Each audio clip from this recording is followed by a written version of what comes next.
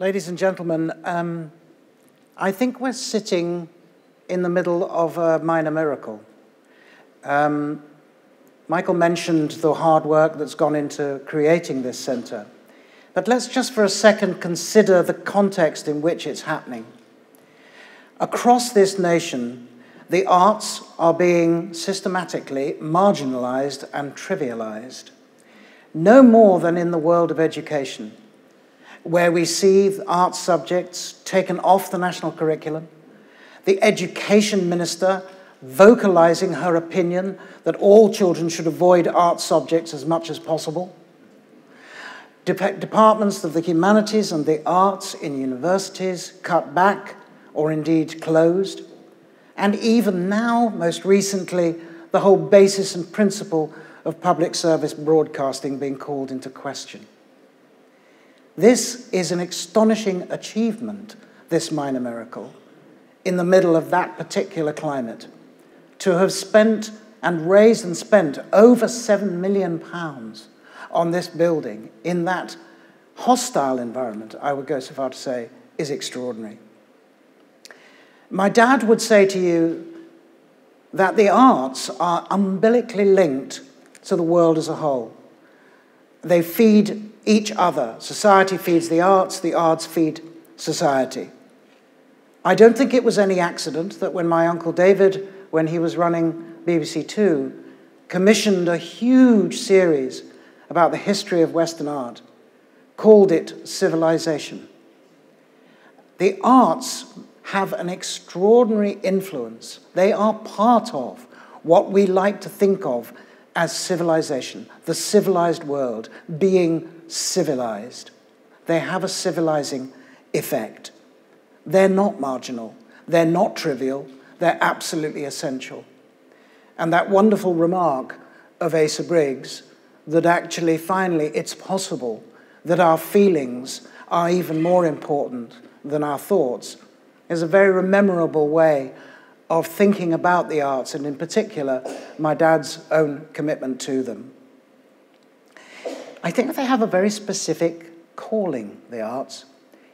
They look after a side of the national health which we can't see.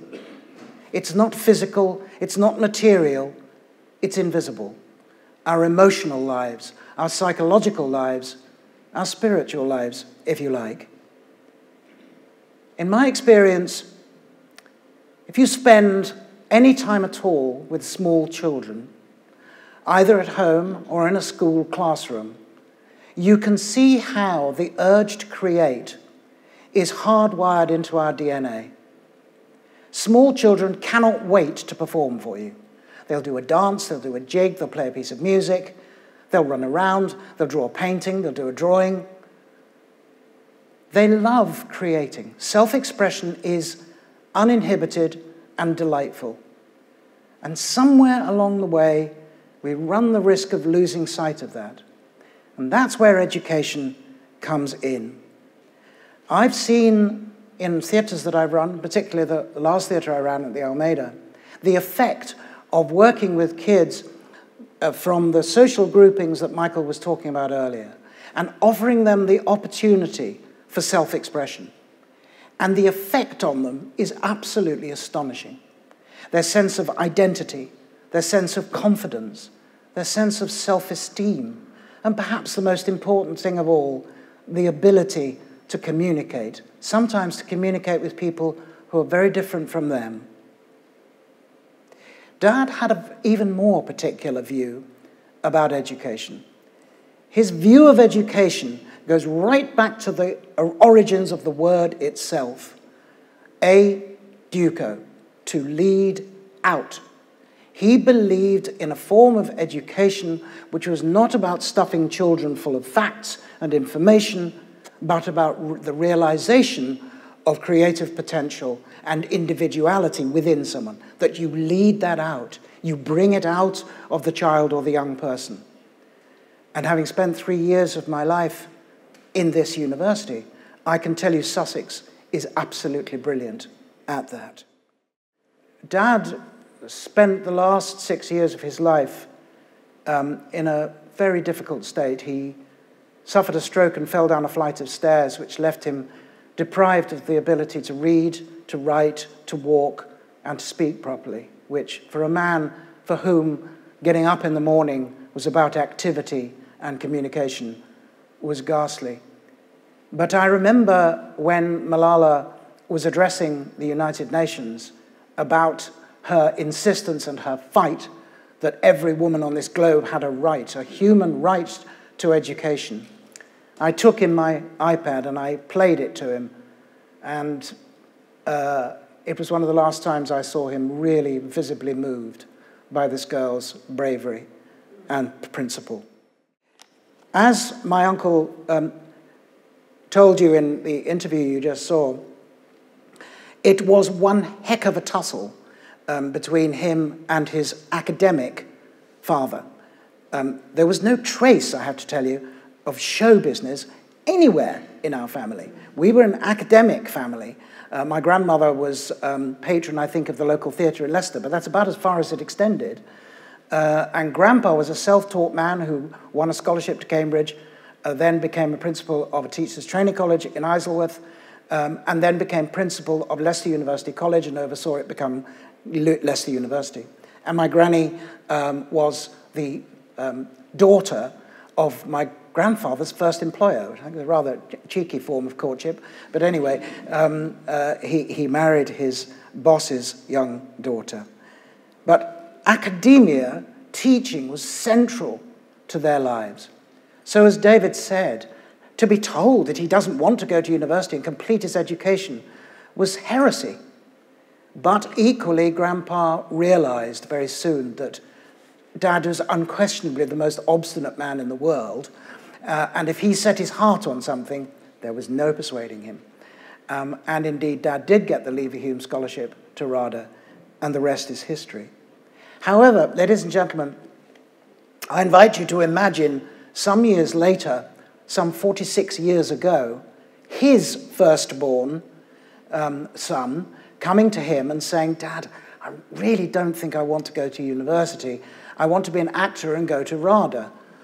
It was like, you know, this ghastly action replay for him. And he was more persuasive than my grandfather. His argument was, you have nothing to lose and you have everything to gain. Go to university, RADA won't go away, the acting profession won't go away, and you never know, you might change your mind. And lo and behold, that's what happened. I came here in 1969. Very quickly, Asa Briggs asked Dad to become the chairman of the first board of the then called Gardner Centre for the Arts. And I sat on that board as the student representative, as I say, in the late 60s. I was in the first student production in this building, which was John Arden's Sergeant Musgrave's Dance, with Sergeant Musgrave being played by the wonderful Jim Carter of Downton Abbey fame, who has remained a great friend ever since, and the wonderful Nick Woodison, who is here tonight. He then was very quickly, not Nick, my dad, invited to become Pro-Chancellor of the university. And I don't know if you remember briefly the photograph in the very exotic costumes with my father standing up and Noel Coward sitting down. Well, the long-haired hippie in between of them was me in 1972. And then in 1998, he was invited to become Chancellor. And he spent 10 years in utter delight being the Chancellor of this university. And I think the VC at the time would tell you that he had an influence over the way in which this university was run. So he finally went to university. This building, very obviously, is part of his legacy.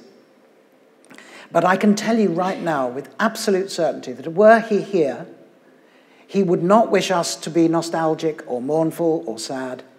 He would say, fellas and women, there is unfinished business here. There is work to be done. Don't sit on your laurels. And he would look to the future through the Attenborough Centre.